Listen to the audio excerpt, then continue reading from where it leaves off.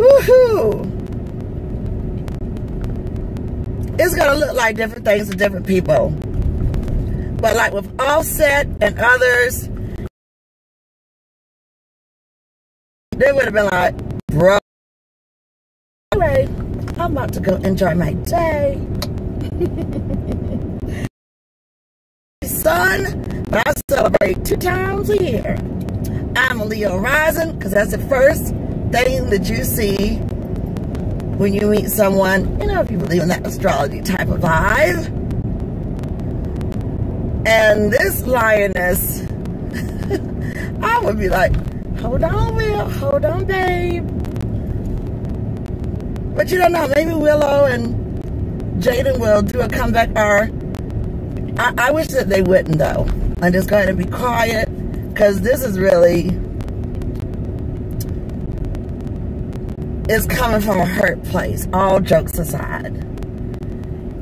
And instead of just talking to the media and everyone else, if I was a fixer, seriously, if I was a fixer, and not even, I wouldn't even go on Ayana. He needs to go off scene, off the grid, and talk to a therapist about this.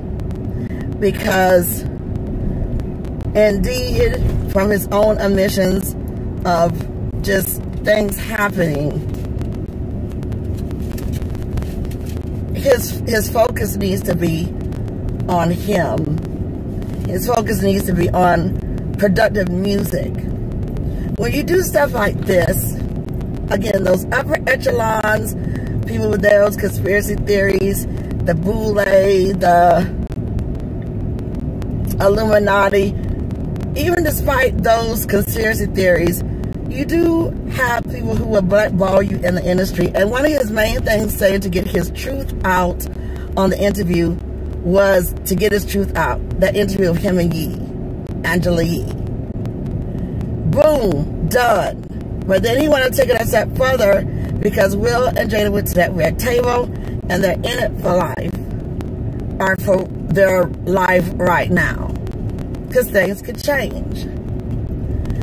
But doing this right here, this is all on you now.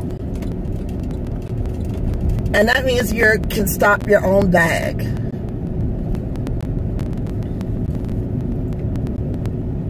And was this worth it?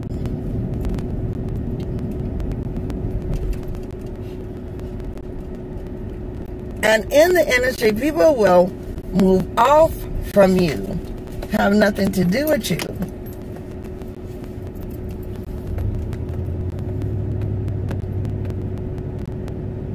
You drop your truths, they addressed it, it should have been left alone.